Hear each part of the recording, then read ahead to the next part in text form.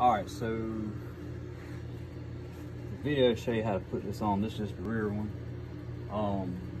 What I did, it's got a 1/4 inch drill bit, well, with the flap on it.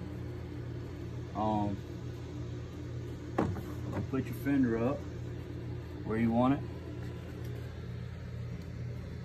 Mark your holes, have somebody help you mark your holes. We use a permanent marker. You can see it pretty good. Then, this drill bit is good size for these that come with the flare fender, the fender flares.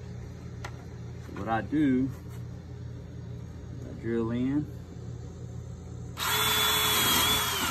and then I waller it out just a hair. Just like that.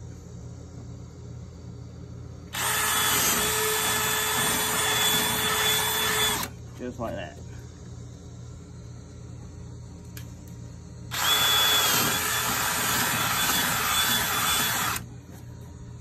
And one more down here.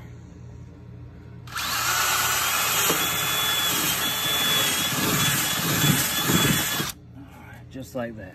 Then I go ahead and put my push pins in the flares. Some of them are tighter than others. So I got my push pins already in the flares. And I just line them up. And what you're gonna do, you just wanna slowly work it in there. You don't wanna hammer it or anything. You just wanna slowly work it in there, kind of rocking it back and forth from time to time. It's a little aggravating, but it will work.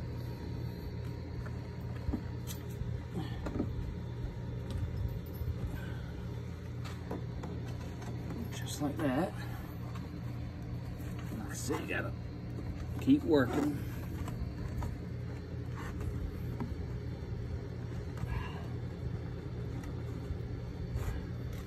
Keep on working them.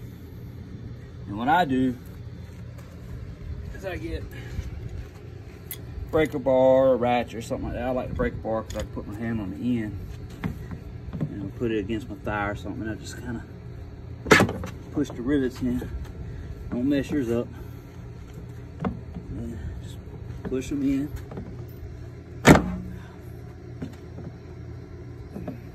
Push them in. Like that. Just keep working your way around until you get it in there. And when I get it close to the golf cart, I just kind of tap it in.